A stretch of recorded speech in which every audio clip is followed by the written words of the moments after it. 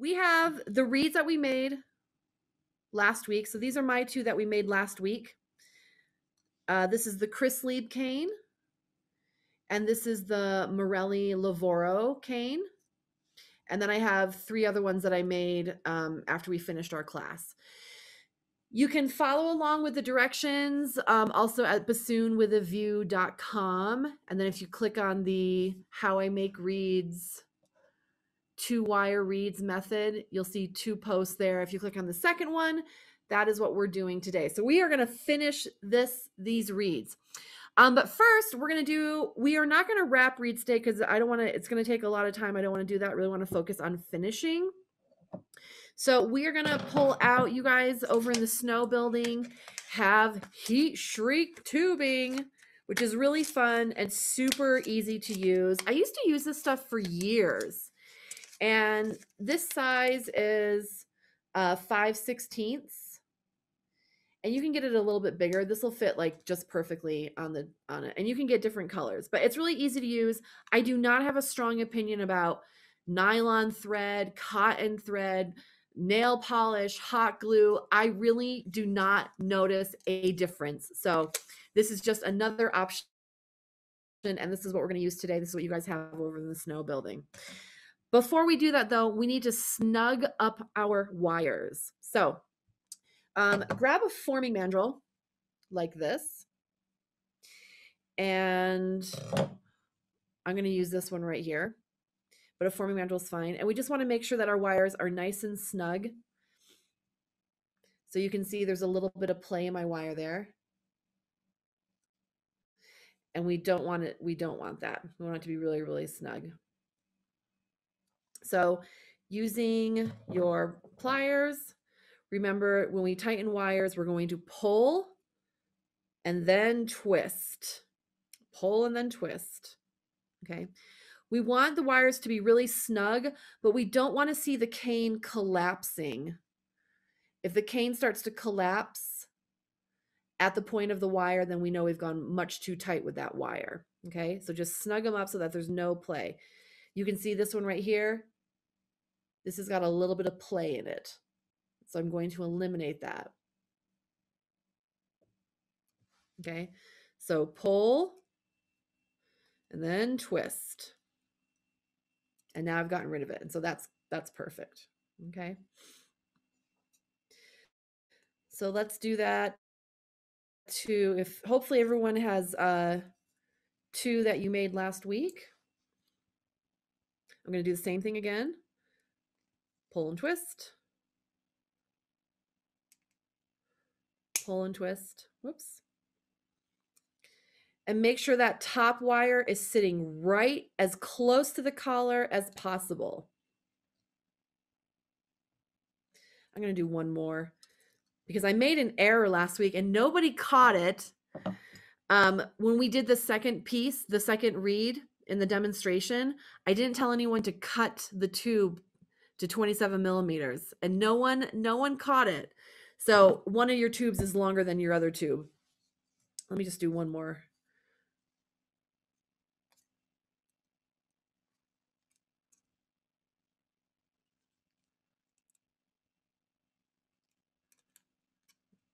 Okay, so we're gonna work with these three. Okay, now you've got your wires tightened, and you might want to trim them down a little shorter.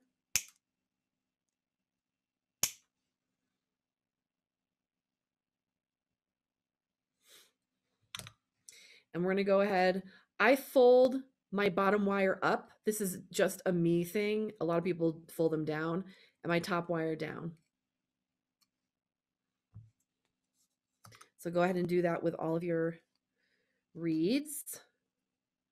Trim up the wire if you need to. Bottom wire up or down, and then top wire down.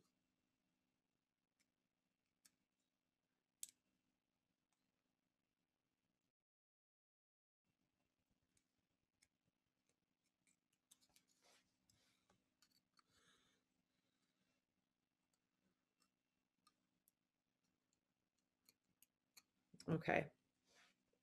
All right, so now I'm going to pull out my heat shrink.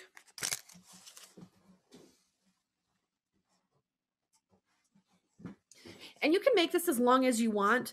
You know, part of the reason that we do a wrap or hot glue, Dugo cement, all of these things is to help with sealing around the tube. So you can make this as long or as short as you want. You can make it long enough to just sit to where a traditional wrap would go. You can make it longer than that. It really doesn't matter.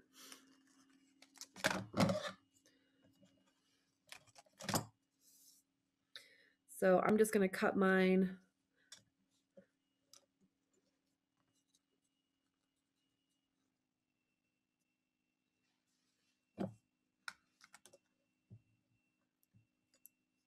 like that.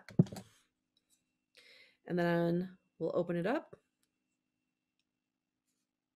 slide it onto your reed. And I'm just going to line it up with the bottom of my reed like that. And then we get to have some fun. So you're going to grab your lighter.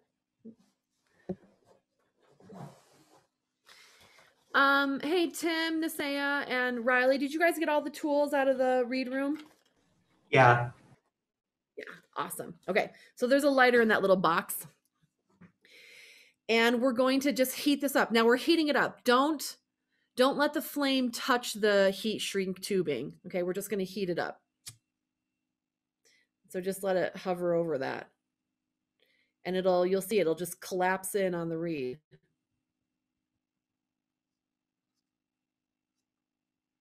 And go all the way around.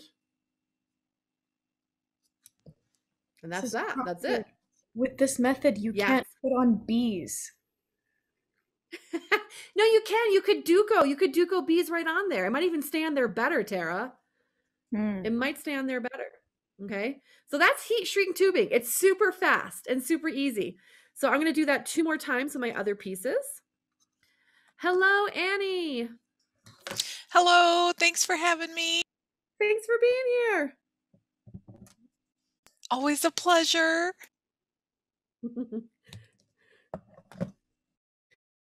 All right. And so just repeat the same thing. Pop it on there. Get it lined up with the bottom of the reed. And then just heat it up over the flame. Don't let the flame touch it because it will burn. We just need to heat it.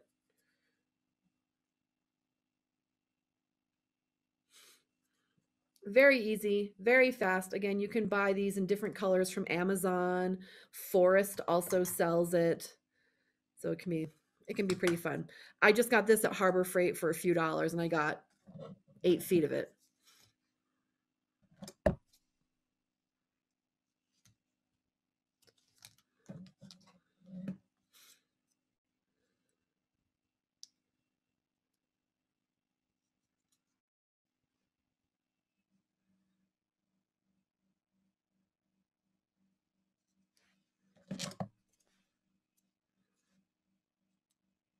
What sizing of heat shrink did you say that was again?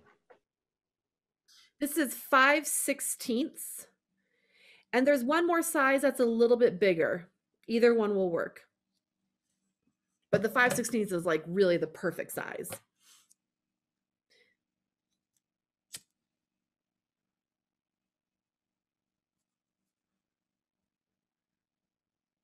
Okay. So we've got that. We have that wrapped, except not wrapped. It's shrunk. Okay. How are we all doing? Good? Makes sense? Riley and Nisea and Tim, how's it looking on your end? It's good, I think. It's good. Okay, are we ready to move on to finishing? All right. Okay, so the next thing I would love to do is to ream out these reeds while they're dry. And the reamer I'm going to use, this is the Andante and Rondo reamer. It really doesn't matter what one you use. Ideally, your reamer will be well matched to your bocal.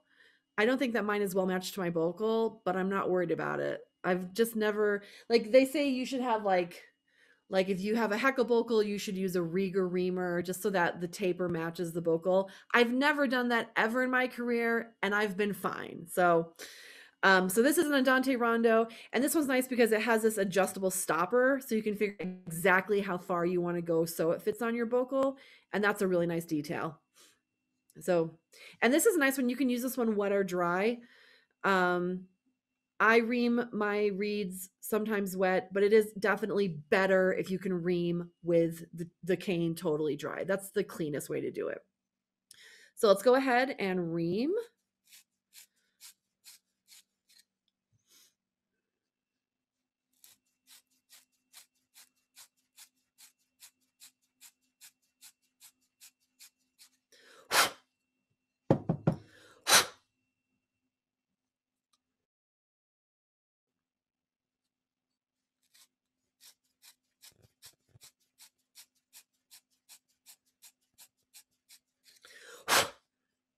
Okay.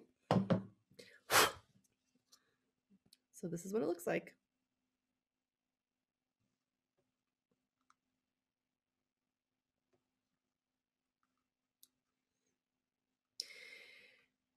And then once they're reamed, we are ready to clip the tip. So this is very interesting because in this wire or in this reed method, my wire is right on the collar. And a lot of people, depending on their style of reed making, measure where they cut the tip, sometimes from the top wire and sometimes from the collar. I typically have always measured from the top wire. I'm going to be measuring from the middle of my wire in this method though. And I already know I'm going to cut mine at 28 millimeters. But the length at which you cut your blade, of course, is what determines the overall pitch of the reed. And one of the many things I love about this method is that I always found that with a 3-wire reed, if I wanted to clip the tip again to adjust for pitch, it was almost impossible. Like it always kind of destroyed the reed because then you'd had to refinish the tip. And it just was always so nuanced and stylized. It seemed like I could never quite recapture the magic if I had to reclip the tip. But in this style, it finishes so easily that if you clip the tip at 28 and then you're like, that's too long, I need to take some more off, it does not seem to destroy the reed as it did, in my opinion, with the 3-wire reed system. So I'm going to go ahead. I've got my guillotine right here. And again, I'm going to be measuring from the middle of the top wire. That's going to be my point for length. And I actually have to do 2 cuts to do this. And so I'm cutting at 28 because I already know that's the proper length. And so you might want to go 28. And then if you need to go shorter, it's really easy to clip the tip in this style. It's not going to destroy the reed if you need to go back and make the blade shorter.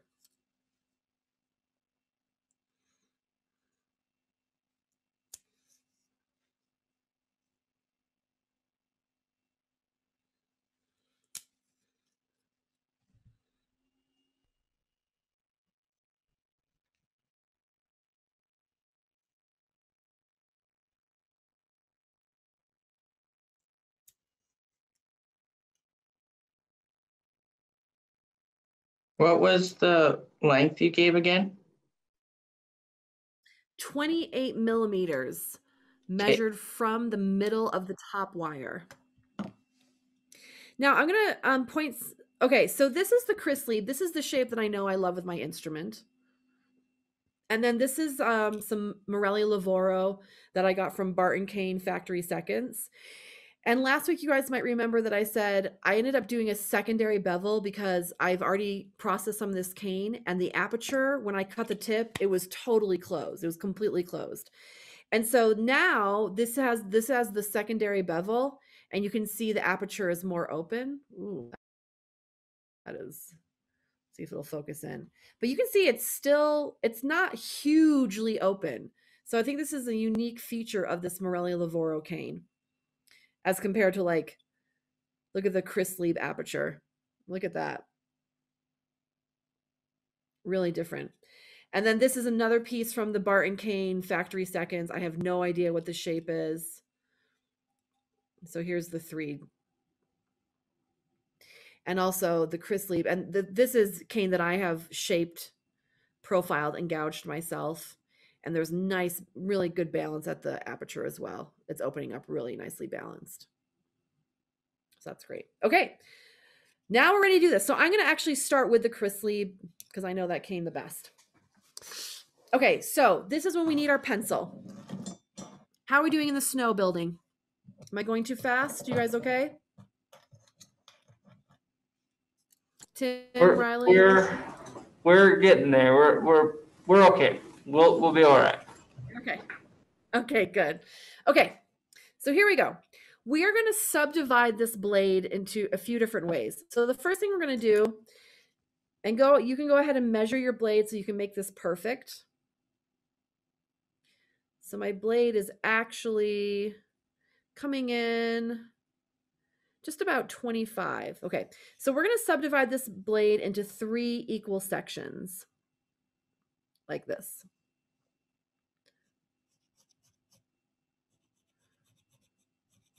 I'm kind of eyeing this, and that's fine too, but you can measure and make it perfect. Okay. And we're going to call these zone 1, 2, and 3. Once we've done that, we are then going to subdivide zone 1 in half, like this.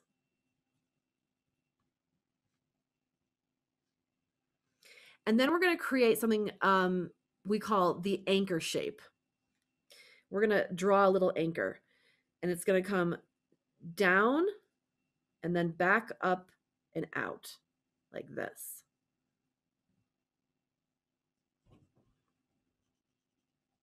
And really, you can stop. You don't need to go all the way out to the corners. You can just stop right here. So we get something that looks like that. Let me show that again. I'm going to flip it over and do the same thing. So first, we're going to subdivide into 3 equal zones. 1, 2, 3. Then we're going to subdivide the top zone in half. And then we're going to create an anchor. We're going to start in the very middle, right there. We're going to come down about halfway across the width. And then come back up to that middle section. And so it looks like a little anchor.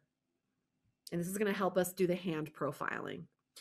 And what we're creating is a hand profile imitation of the Andante Rondo tip profile. That's what that looks like. Okay. So let's go ahead and we're going to throw this into water. None of this stuff has to soak for very long. Every part of this process, when we're forming the tube, finishing the reed, and then even just soaking to play on the reed, it requires far less water, which is pretty substantial to say because I live in a very dry environment, but it really just requires a lot less wire. Mr. Crawford, did you make your reed dry? Did I ream the reed dry? Yes. Clip it dry. I did clip it dry. Does that feel controversial to you? Everything, yes. Like I'm water right now so that I can clip my reed. It's probably better to clip your tip when the reed is wet, but I've done it so many times when it's been dry and it's fine. I've never had cane suddenly explode because I clipped the tip dry. Okay. I see your heads exploding, but it's going to be fine. Okay. With my Duco, it's fine. I had some pre-wrap stuff. Oh, good. Okay. So now I'm going to crow this reed. And it's got like a little bit of a crow, but it's still pretty tight. We can hear, do we hear all 3? No, we're only hearing 2 of the pitches, okay? So typically when we first finish reeds, we tend to go straight at the very tip. But the first place that we're going to take cane in this method is going to be, let me use a different holding mandrel. There we go. Is going to be at this little point at the bottom of the anchor right here. And this is the first place that we're going to take cane. Okay. So it's basically in the channels, behind the tip, lower than the heart. Think about your reed anatomy. We're going to take it right here at the little points on the anchor. And this is the first place we're going to take cane. And I know this is going to feel like kind of crazy and nonsensical, and what difference is that going to make? But trust me, it's going to make a big difference. Okay, so you can kind of see what that looks like right there. So I ended up taking cane from this whole area. Ms. Crawford, is that a kitchen ceramic knife? Yeah, great question, Michael. I should talk about this. I was turned on to this by Justin Miller years and years ago. It's a Kyocera ceramic knife. It costs like $20 on Amazon. I hate sharpening bassoon knives. You don't have to sharpen this. If it by chance like chips, you can just buy a new one. And it's very, very, very, very sharp. And so this is what I use for reed making because I don't like sharpening knives. I feel like I never was very good at it. And yeah, so I love this. So yeah, it's a paring knife. Well, thank you. Yeah. Okay, so now same thing to the other side.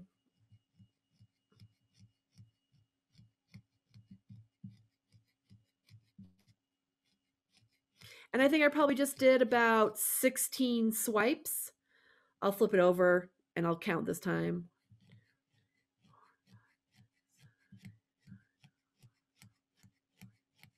Yeah, 16. That feels right.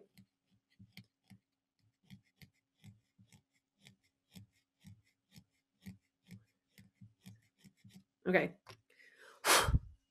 And so again, you can kind of see there as you look at it, but I'll draw it.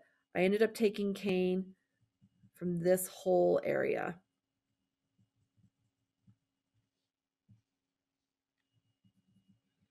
Now, this is the really fun part because you're like, that's a really strange place to start taking cane. That's going to make no difference.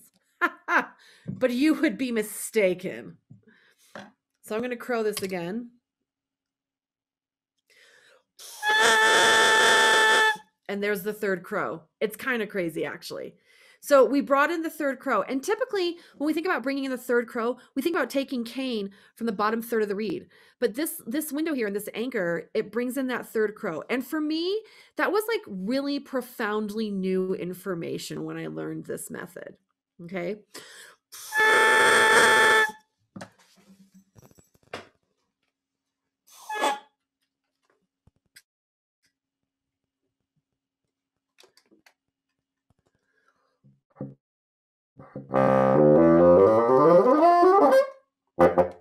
Okay, so super, super thuddy, obviously. Now, I've got my dial indicator here, and I love using a dial indicator. Unfortunately, there's no great way to get this into the shot, so you'll just kind of have to trust me when I give you the measurements. I am in metric. And so our profile at the university comes off. Ooh, this profile is a little bit different. This is a little bit heavier. So my tip right now is at 50. And back of the collar, I'm at 110. So actually the back is probably pretty perfect. I like my back to be about 120, but my tip is really heavy. These typically will finish between 15 and 20 in metric.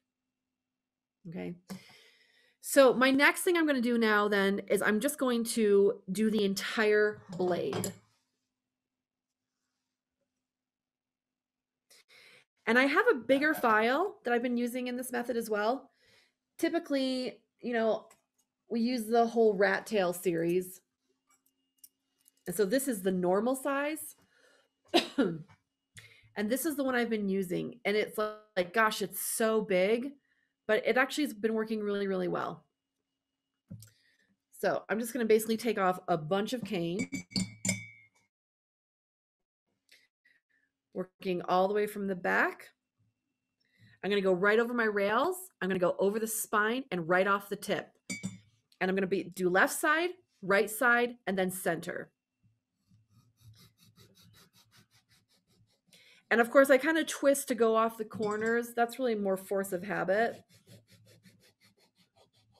I know that I have a lot of cane I need to take off at the tip, so I'm doing a lot more pressure there.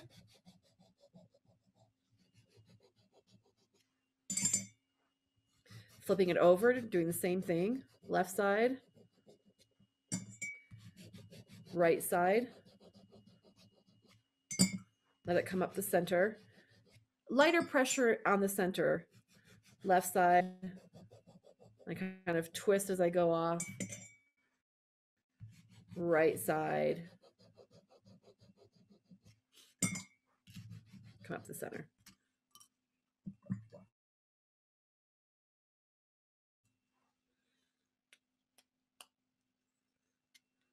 There's my aperture.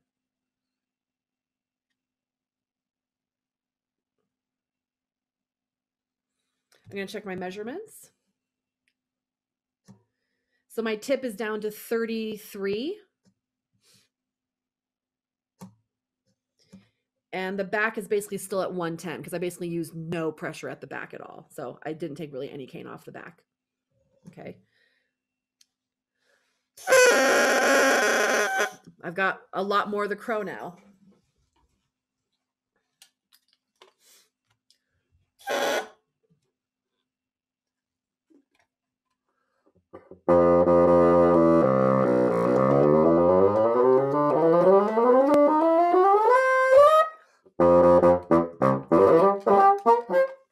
Great. It's coming in really quickly.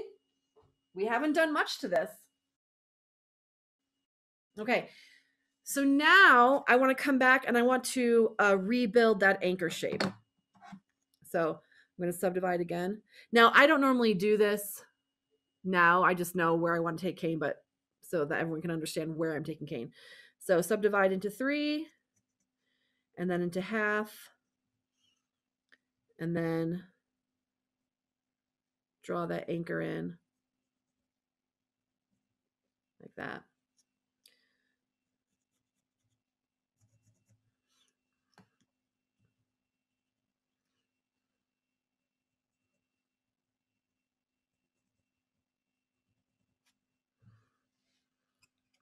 Okay.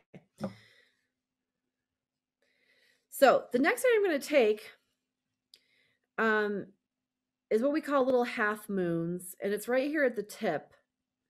We're going to take some, we're going to leave it heavy right in the center of the tip. And we're going to take it from this area right here. And they're kind of like little half moons that sit inside the anchor shape. And we're going to avoid the very center of the reed.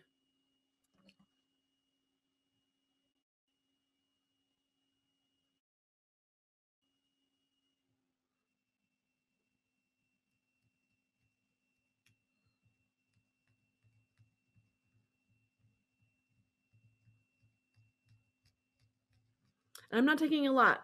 I think I just did like 5 strokes. 1, 2. Okay, I shouldn't say 5 strokes. I should say like 5 passes.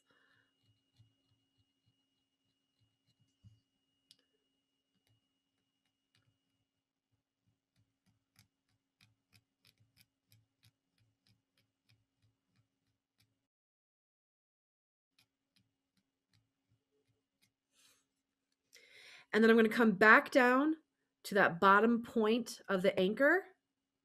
And I'm just going to blend in a little bit into that tip. Again, not a lot.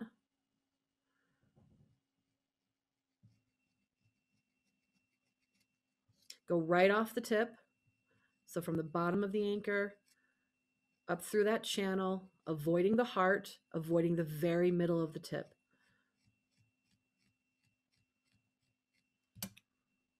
Okay. And now with my file, I'm just going to blend from the back to the tip. So left side, right side. I'm not going to go up the center. Left side, right side. I'm not going to go up the center, but I'm letting it come all the way across the tip like that. Okay, so I'm just blending.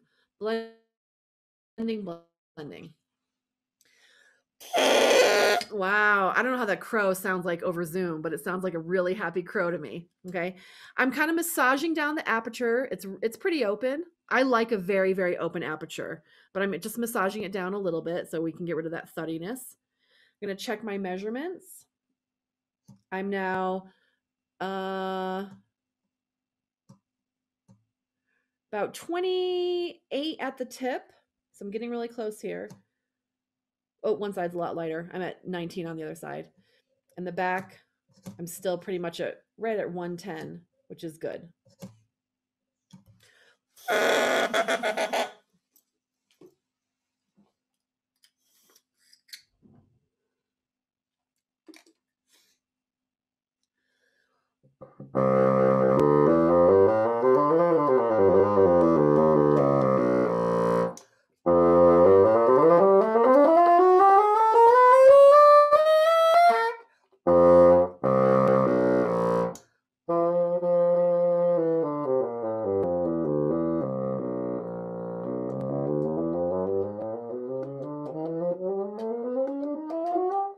So I've got dynamics. I don't have my tuner on. I can tell it's pretty much in tune. I might be a little bit low on my open F, but that's okay because I know it'll harden up, tomorrow. But let me check the things I always check. So I always check my open F. And it's pretty low. So I know I've probably hit my limit at the front of the reed. And then I always check my low D because that's like a super gnarly note, right? And I always check the low D very, very soft. That lets me know like what kind of response I have overall on the reed.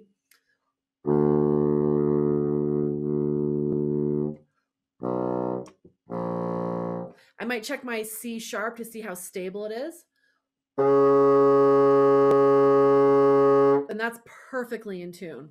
So I'm guessing that the front of my reed is probably basically where I want it for today. I know I have a bit more of cane that I can take off, but I'll probably just want to wait until I play it tomorrow when it hardens up a little bit. But basically, that reed is done. Like, that's it. That reed is exactly where I want it to be for the first day. And tomorrow, it'll be a little bit harder. And probably all I'll do is I'll just start blending with sandpaper all the way from the back to the tip.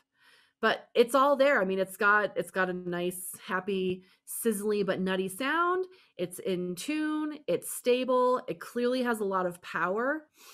I still have a lot of rails there, so I could take some of that down if I wanted to as I get playing into it. But otherwise, I mean, that's a good reed. That is that. What are your questions? It finishes really fast. And part of that, there's a few things that I believe about this.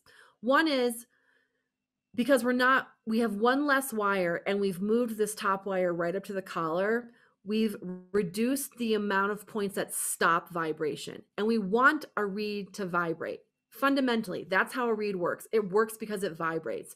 If we control the vibration too much, and that happens with all these different points of wires, plus the collar, plus, right, all these things that stop or deaden vibration. That's when we have to spend so much time finishing a reed, and we have to get really stylized with each portion of the blade. And I really believe that part of the reason that this finishes so quickly is because we've just reduced the amounts of points that stop or control vibration. This is my working theory. My next concept with this reed is that I used to play with reeds that had tubes that were substantially longer than the blade. And in this style, I'm basically exactly 50-50 or 1 millimeter longer in the blade than I am in the tube, which also means more of the reed proportionally is vibrating, which means it is a more vibrant reed. And that's my second working theory with this style, is that more of the reed is vibrating and therefore it is a more vibrant reed. And so it's really, really responsive and it finishes easier. Those are my two big thoughts. Okay. All right. So now let's redo this entire process. And I'm going to just grab, I don't know what this one is. This is from Factory Seconds from Bart and Kane. So I have no idea what the shape or the profile is on this, but I'm going to apply the exact same principles and we're going to see it finish. Okay. So first, let me just dump it in some water. How are we doing? What are your questions?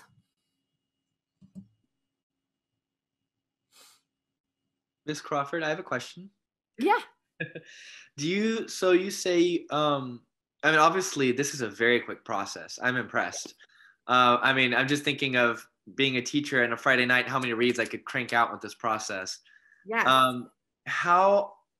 What would you say is the success rate compared to whenever you did 3-wire reads? That's a great question. I definitely feel like it's a lot higher. So let's say in 10 reads with 3-wire, I had 7 that worked out. I would say in 10 reads of 2-wire, all of them work out. Wow. I rarely have a piece that I don't finish and like rarely. Yeah. I mean, maybe 9. Maybe I should say 9 because there's invariably going to be one that doesn't work, but it feels like my accuracy and consistency is much higher in this style, for me at least. And I've got 2 students, Tara and Riley. Riley, you don't see. They've been doing this. Tara's been doing this for as long as I have. I taught it to her as soon as I learned it. Tara, what do you think about consistency? So I was actually super untrustworthy of this new method here. And then when she finally had me do it for the first time, I played the reed that I made. And I don't work with knives very often. I do for this method, but I hadn't before. And even having never worked with knives, it was the best reed I ever made comparatively. And so I think I very rarely throw away a reed. And if I throw away a reed, it's human error. Like it's because I did something wrong. Wow. Yeah, that's a good point. That's what the ones that don't work out is because I did something really stupid, you know. I'm really glad you're publishing this because, wow, this is nice to know. Like, yeah, no, I really believe in this. Has just been like, how quickly can I get a really fantastic read? And that's because I really became obsessed with speed, efficiency, and consistency when I was homeschooling my son, and I had like no time, and I really became obsessed with it. And so it's been nice to. I wish I had known about this when I was homeschooling. But anyways, yeah. Wow. Is that right? Okay. I gotta just. Sister Crawford, I've decided that I rely much too heavily on the profiler. Or the tip profiler. I rely much too heavily on that.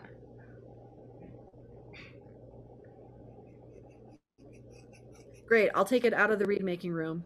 No, leave it there. It's fine. All is well. Okay. So this is my next piece. It has no crow. Okay, it's got like barely 2 crows. All right, so there we hear that. So I'm going to go into the bottom of that anchor and take cane from there first. And this is a much narrower shape as compared to my Chrysleve shape.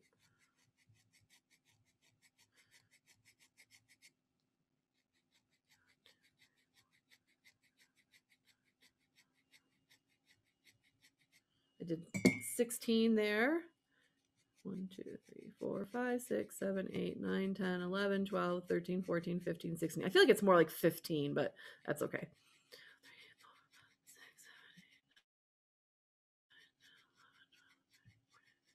And so again, basically I've worked this area it's in the channel, back of the tip, in zone 1. That's where I've just taken all that cane, okay? And I'm gonna crow this. That's 3 full crows. That's crazy.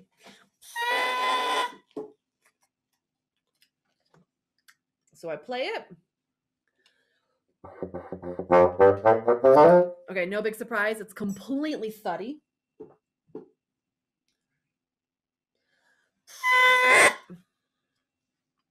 So I'm going to go ahead and thin the entire blade, left, right, and center with this large file, allowing the file to rotate off into the corners. So here's, and I'm going over the rails. So left side, and I allow the file to rotate off the corner. Right side, go off the corner, come right up the spine, but with lighter pressure up the spine. I'm going to do that again. Left side, coming off the corner. Right side, coming off the corner. Up the spine, but with light pressure. Flip it over. Left side. Right side. Up the spine. Left side. Right side. Gently up the spine. Oh, I should have measured it. Shoot. Oh well. There, the crows are getting more complex. Wait a second. Annie, weren't you Nasea's teacher? My student, Nasea, do you see that Annie is here? Oh my gosh, I can't believe I didn't connect this last week. I didn't want to embarrass her, so I didn't say anything. Oh my gosh, Nasea. She's fine. She's fine. That's hilarious. Okay.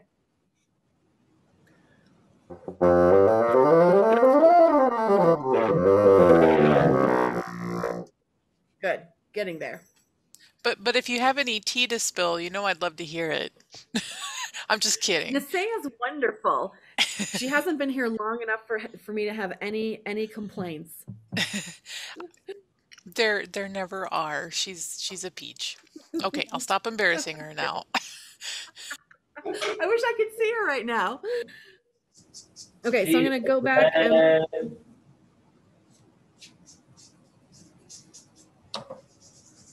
What'd you say, Riley? She is red. Aww. Okay, and I'm going to add in that little half moon that sits inside the anchor. It looks like that.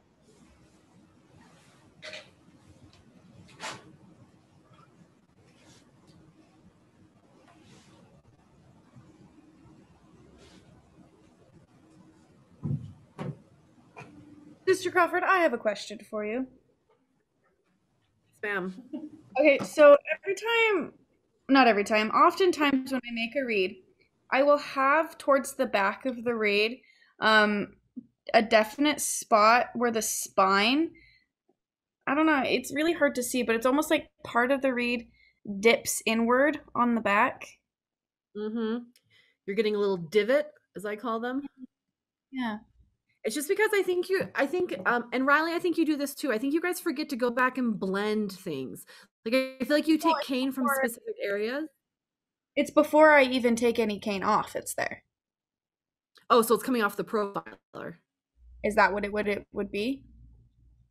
If you haven't taken any cane off, but it's there, then that's happening on the profiling machine. Are you using the Maxwell or are you using the reeds and stuff, or whatever it's called, reeds and things? Reeds and stuff. Okay. It might be time to do an adjustment to it if we're getting a little divot there. Okay, so I've taken cane from the little half moons.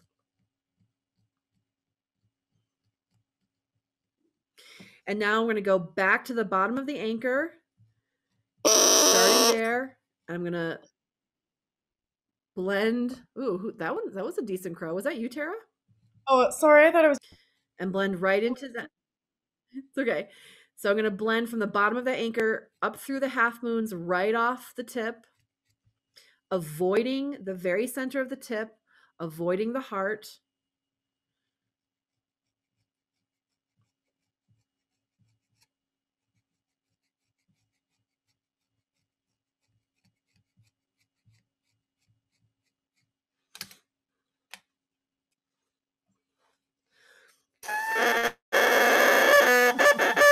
good. I really wish I had. And here's the aperture. I don't know if you guys remember what this looked like, but it's coming in really balanced. That aperture it's really great. The way the cane comes off, it creates a nice balanced tip. So it collapses evenly through the whole aperture. That looks great. But it still feels tight. So without even playing it on my bassoon, I'm going to go ahead and come back to my large file and just thin the whole blade, just blending everything. I go right over the rails. I'm going to do left side. And I'm going to circle off on the corner and the right side. I'm not going to do go up the spine. However, when I come to the tip, I kind of end up going all the way across the blade both times.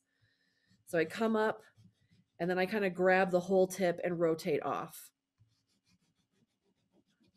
But I'm avoiding the spine all through here. This is barely getting touched by the file. And I'm going to sandpaper it just because, I don't know, I just feel like that's what has to happen right now. Just because of how the cane's coming off. Okay.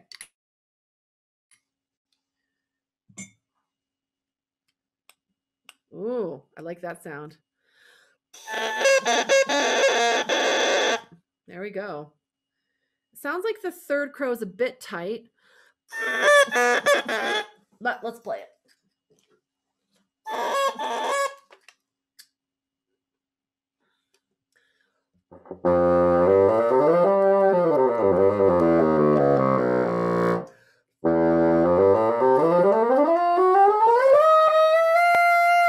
There's a high F. It's there. This is a very narrow shape, so of course it really lends itself to a very focused kind of brighter sound. So I'll check my open F. And it's a bit on the low side, so I've probably hit the limit at the front of the reed. That's the low D. It responds, but it's very sharp. And that makes sense because I feel like that third crow is very tight, which of course means the back third or zone 3 of the reed is probably a bit heavy.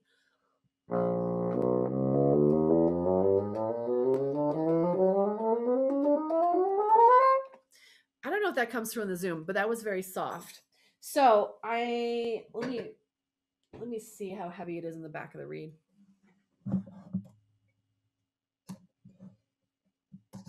Yeah, I'm at one.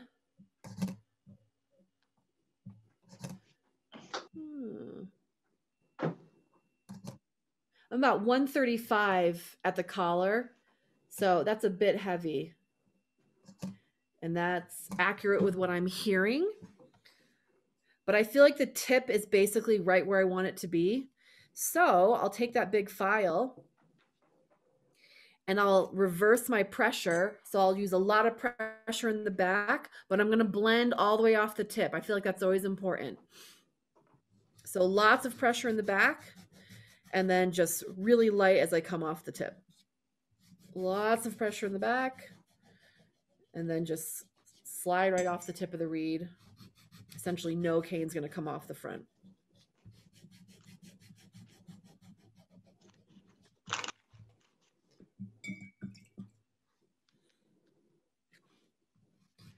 And now I'm going to just go straight across the back. But you always want to keep blending forward so that you don't create any flat spots or divots because that kills vibration. The best way to have consistent vibration is an even taper with no flat spots, no divots. So we always want to blend off the reed. There we go. There's that kind of wild third crow. There it is.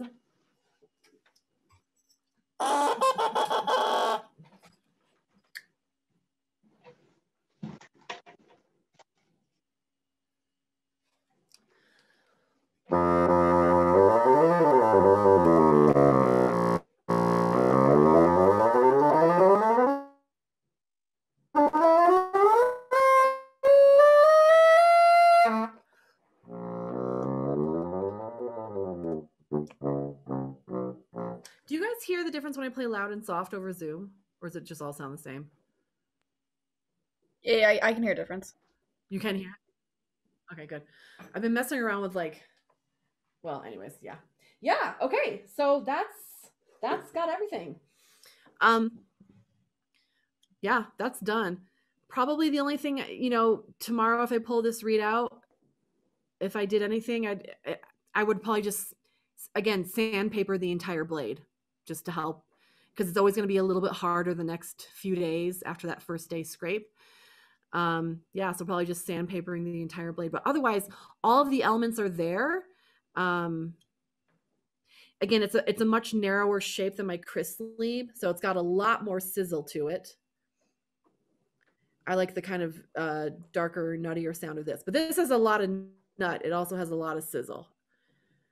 But there you go. There's two very, very different reeds finished using the exact same technique.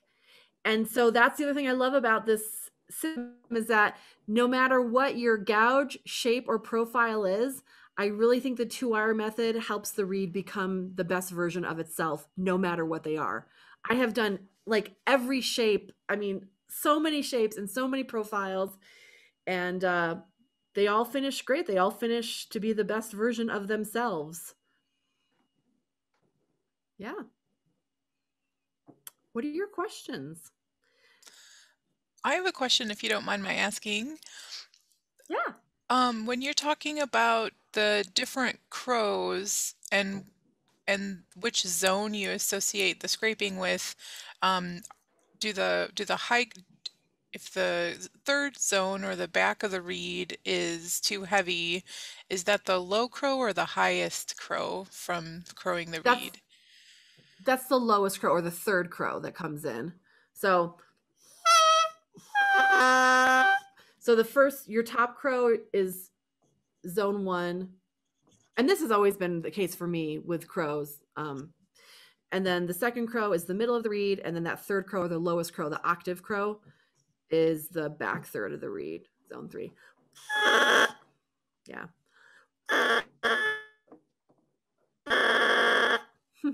Those are great crows.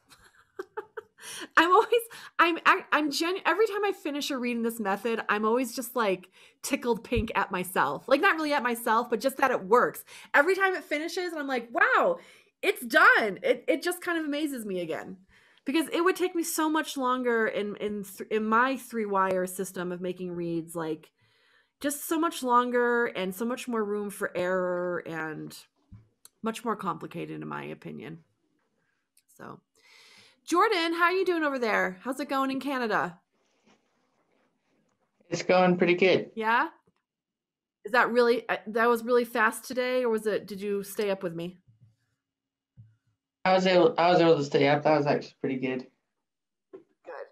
And remember, all this stuff is on my website, and then also there's YouTube videos for all this as well. And I'll upload today's class as well. But it's all there, and everyone, of course, can always just email me with questions.